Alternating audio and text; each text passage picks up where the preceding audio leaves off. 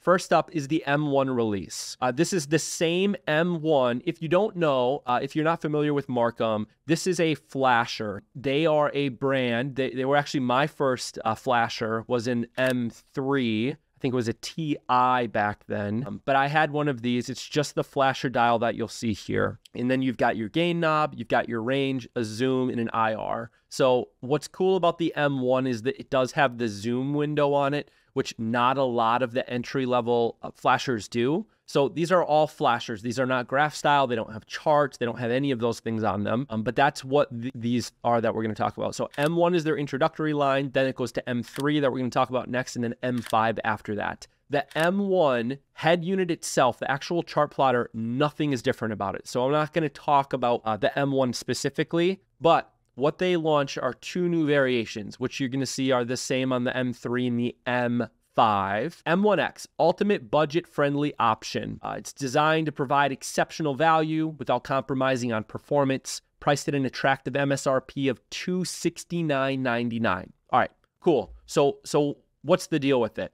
Everything here is the same as the previous M1, except for battery flexibility. Ready for your battery of choice. The way that they sell it is you now get to choose. You get to choose between an SLA, sealed lead acid. So those are the old school ones that you could buy at like Cabela's or wherever for like 15, 20 bucks. You know, the old heavy batteries that used to be in all the flashers, still are in some of them. Or you can choose one of MarCum's Life PO4 lithium powered batteries. But the idea here is that you don't get a battery with it. That's how they get the price point down. It's $269.99, but you can see here you have a shuttle that comes with the transducer, and then it comes with the M1 head unit. That's it. There's space on the back for you to put on whatever battery that you want. So you can buy a cheap $15, $20 battery if you're just getting into it. You're not really worried about the weight. You have the ability to charge it, or you're not going to be out for more than a few hours. Go ahead and use a sealed lead acid. They're super cheap. Otherwise, go Life PO4. There's a lot of great brands out there. So that is what the X series is. The M3, I'm going to jump to, and then I'll get to the other version, is that a press release that they combine between, you can see the M3 and the M5 together. M3 lineup now includes the M3X model, offering flexibility in selecting the optimal power source. And it says the same thing for the 5. So they've got the M5X, the M3X, and the M1X without batteries. So the M1X, $269.99. M3X, again, just the head unit and the shuttle, $399.99. You do get a few other features on it. The M5X is $499.99. I'll maybe do a video that compares what is the difference between the M1, M3, M5. We don't have enough time today to get into it. Now let's get into what the LR is. So the LR has two things that are, you could call unique. The carrying case. So this is the MarCum Roamer case that I believe they launched last year. It might have been the season before, but I for sure know that they had this out last year.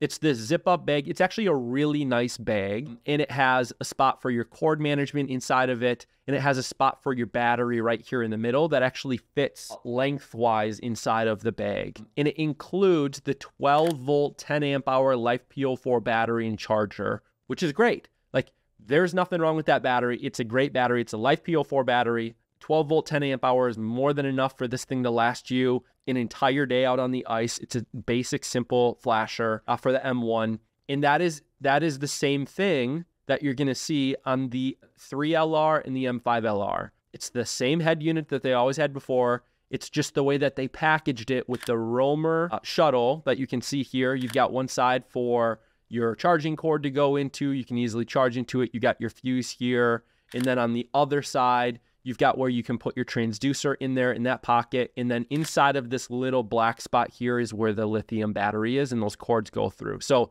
this shuttle is cool. But just so you know, there's not really anything new that MarCum has launched this year. It's just the way that they're packaging their products. So if you hear about the M3X, the M5LR, LR just means it comes with that lithium Roamer shuttle, and the X means X, no battery included. Go buy your own, but it's cheaper. Maybe you're getting into the M5 from a previous version that you had of a flasher, and you already have a nice battery that you want to put in it. then maybe the X series is good for you because you already have the battery. There's no sense in buying a lead acid battery. That could be the right route for you. The only other thing that MarCum has this year is the Explorer HDL. So this is one of their cameras that you can see here. In what they had the Explorer HD before, they didn't have the HDL. The L stands for lithium that you can see on the screen. So again, this is the Explorer unit that now has a lithium battery in it. The only difference between this and the Quest, from what I can tell, is the on-screen components. So the Quest is, I think it's $100 more, maybe $150 more.